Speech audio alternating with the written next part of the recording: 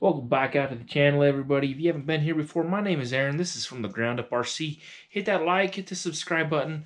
We got new videos up every Wednesday. Right now we're building a pit. Sometimes we're out flying, stuff like that. So today we're going to be working on these fly wires here. So we did this side already. So I'm going to kind of go over what we're doing to master this side. What I was originally going to do was I was going to use these Proctor Enterprise turnbuckles, and then one of my buddies, he suggested using these Mick Reeves connectors, and he had a couple extra that he'd ordered for his soft with Camel. So if you guys want to check out some of his stuff, give him a shout. I'll put a link to him up here somewhere, but he does some really cool stuff. So what we're doing is we're using this silver braze kit from Alpha Metals or Alpha Fry, whichever it is.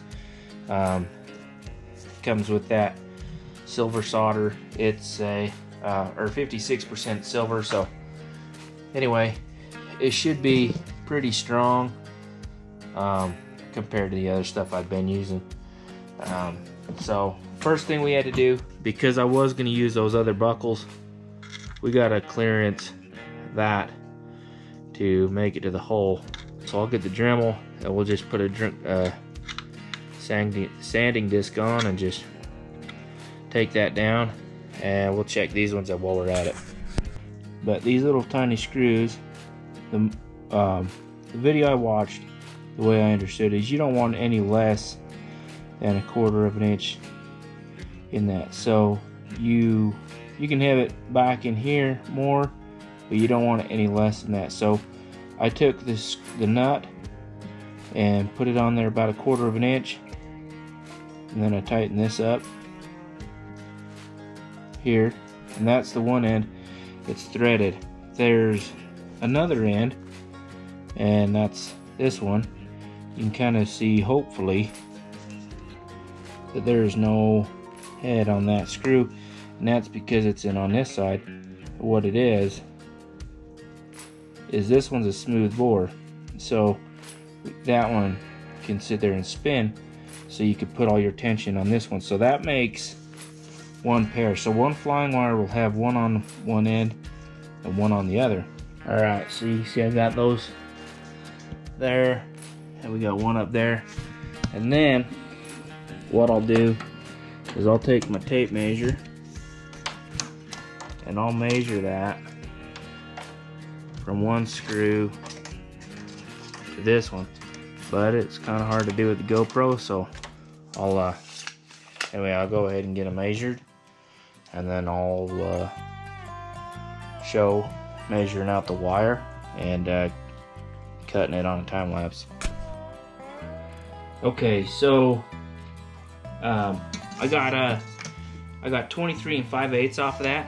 So what I'll do is I'll come up this scale to 23 5/8, and I'll just lay it down on the end. So say it was 8 5/8, I'd lay it right there, and then I'll bring it over here and mark that with a Sharpie. So I'll go ahead and do that. So I like to lay it as flat as I can get it. Come over here, and then I'll hold it and pinch it, and then I'll just come over using a silver Sharpie, and then I'll lay it back down on 23 5/8, just confirm that I marked it the way I want it. And then I'll come over here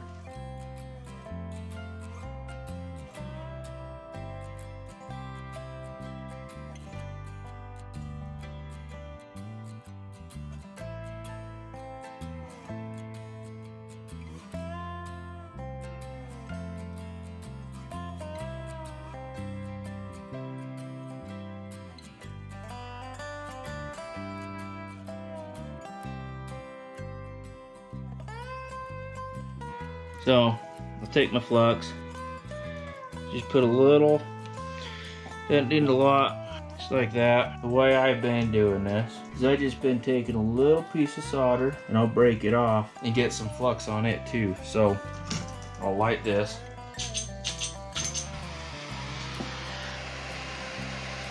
Just kind of melt the flux, and then I'll take that little bit of solder, I'll lay it down right there on that wire, and then I'll heat the screw side of this thing. You can see the flux start melting off, and watch that solder piece disappear. As soon as it disappears, be real quick here. You pull your heat out.